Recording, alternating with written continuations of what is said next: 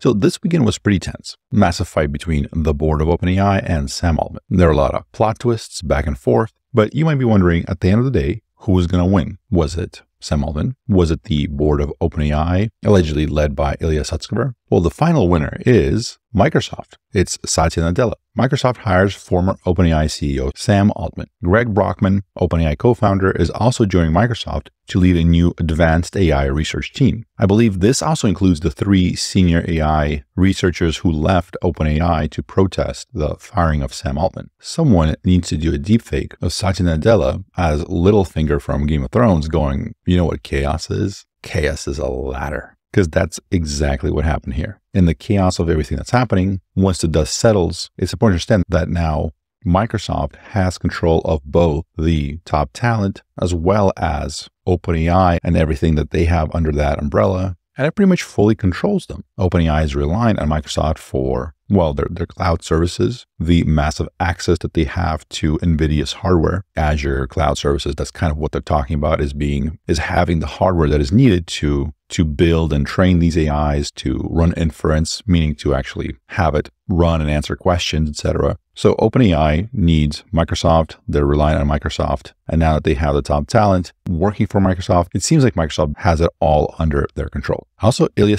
was kind of the guy that everybody said, this is the guy behind it. This is the guy that kind of led this insurrection, this coup. He says, I deeply regret my participation in the board's actions. I never intended to harm OpenAI. I love everything we've built together and I will do everything I can to reunite the company. Does that mean he's going to go to Microsoft as well? I mean, that would be one way to reunite the company. In another plot twist, we have Emmett Shear, who used to be the CEO of Twitch. Twitch, if you're not familiar, is the game streaming platform now under the Amazon umbrella, where we have people basically playing games and streaming it to the wide world. They have tons of following. It's very, very popular. I personally don't know too much about Emmett Shear, but so far the feedback about him, the things that people have said about him has been exceptional. People seem to really think highly of him, think of him as a great person for this role. I will have to do a little bit more research on who this person is, but certainly I'm a big fan of Twitch. It's incredible what they've done. I think they have a huge influence now, even on YouTube, that I feel has changed a lot of things in the last, let's say, 5 years or so to be a little bit more like Twitch. Because back in 2011, 2012, when I was just starting to do stuff online, YouTube was a very different place. A lot of people back then completely dismissed YouTube as a way to engage and build an audience.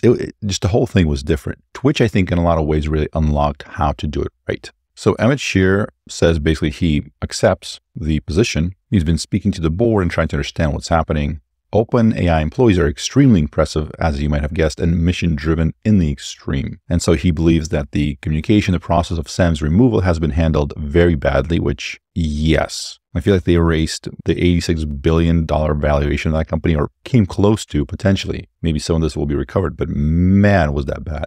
And he has a 3-point plan for the next 30 days. Hire an independent investigator to dig into the entire process leading up to this point and generate a full report. Hopefully that report will be available to all. I think that's what he's saying, because we still have a lot of questions. And at this point, one thing that's important to mention is that it seems like the negotiations between the board, Sam Altman, and I believe Satya Nadella was sort of the one that was helping to run those negotiations. They ran late into the night, maybe 2 a.m., 3 a.m. And it seemed like the board basically was saying, there's no way we want Sam Altman to be back at OpenAI. It seems like that was their number one concern. That's the only thing that they didn't want to happen. They just didn't want Sam Altman back. So they were willing to leave. They were willing to walk away from their roles. They were willing to potentially, it seems like, just erase the valuation of OpenAI. Ideally, hopefully within the next 30 days, we're going to have this report that tells us everything we need to know about what happened, which is exciting. I hope this doesn't become one of those things where we just, 6 months from now, still nobody knows what the heck happened. And he's going to continue to speak to as many of our employees, partners, investors, and customers as possible, taking good notes and share the key takeaways. So that's kind of vague, it seems to me.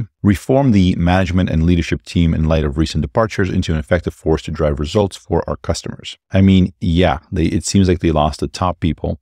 And he's promised to drive change in the organization up to and including pushing strongly for significant governance changes if necessary. So that means maybe OpenAI not being a nonprofit, not having the governance laws that it does. And so it looks like he posted this at 1 a.m. Looks like he's in San Francisco, so 1 a.m. Pacific, I would assume. Oh, but this is interesting. PPS. Before I took the job, I checked on the reasoning behind the change. The board did not remove Sam over any specific disagreement on safety. Their reasoning was completely different from that. I'm not crazy enough to take this job without board support for commercializing our awesome models. Okay, so curiouser and curiouser. The thing is just more and more murky. I do hope we get that report. As I mentioned in the previous video, there have been rumors, and we don't know if this is true or not, but there have been rumors of Sam basically talking to big money from the Middle East. So some large fund or some very, very wealthy investors that would be potentially interested in investing in Sam Altman. So sort of outside of OpenAI or anything else that he's doing, investing in him to develop a competitor to NVIDIA,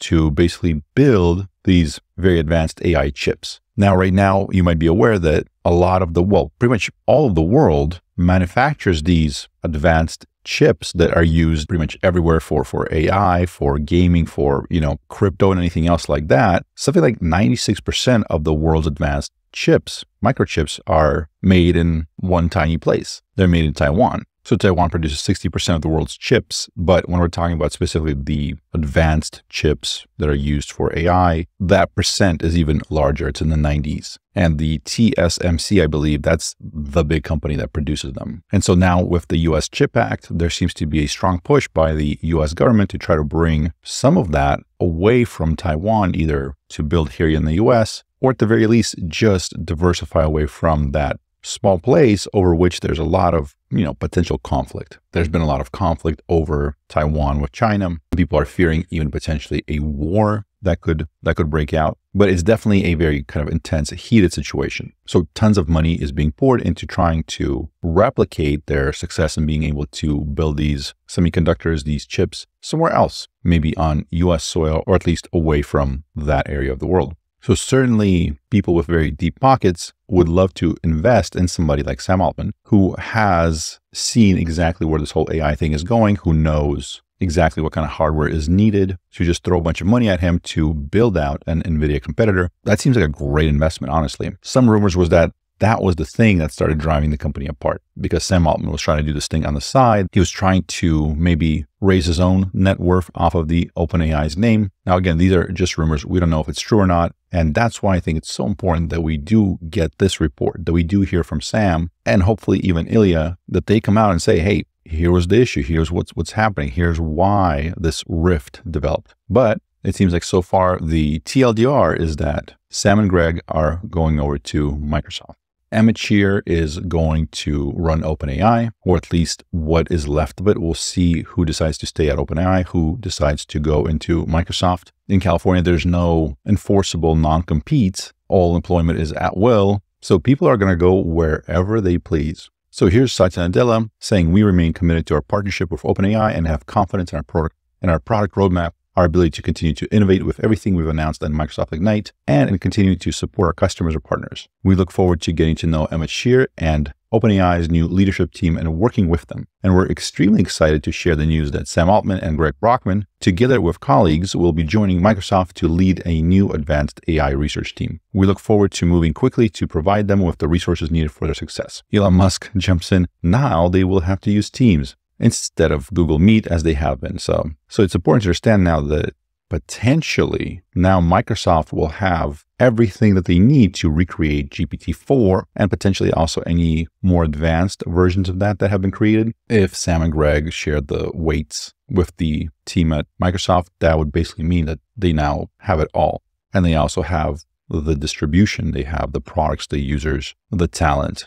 Elon Musk posted this yesterday. Microsoft is currently conducting, this is a clip that he took out of, I'm not sure where exactly, but Microsoft is currently conducting the largest infrastructure build-out that humanity has ever seen. While that may seem like hyperbole, look at the annual spend of mega projects such as nationwide rail networks, dams, or even space programs such as the Apollo moon landings. And they all pale in comparison to the greater than $50 billion annual spend on data centers Microsoft has spent in for 2024 and beyond. The infrastructure build-out is aimed squarely at accelerating the path to AGI and bringing the intelligence of generative AI to every facet of life. So is Microsoft about to become the AI juggernaut that has it all? The money, the talent, the most advanced model? That's kind of what it seems like right now. So we'll see how this plays out. This is a very developing story, so please keep that in mind. Some of these things may end up not being true, but so far we're hearing a lot of this straight from the horse's mouth. Satya Nadella already posted, Emmett Shear posted, Ilya posted. We have confirmation of a lot of these things. Another interesting thing was that Mira Murati seems to be on Team Sam because she was trying to get him back into OpenAI. So it does seem like maybe she wasn't. So some people were saying that maybe she was aligned with Ilya and whatever he was doing, but it seems like maybe not so much. Either way, stay tuned. As crazy as this was, I think this is just the beginning. One final thing about Emmett Shear, he does believe that we need to slow down AI development. In his words, he was saying, if right now we're moving at a 10 out of 10,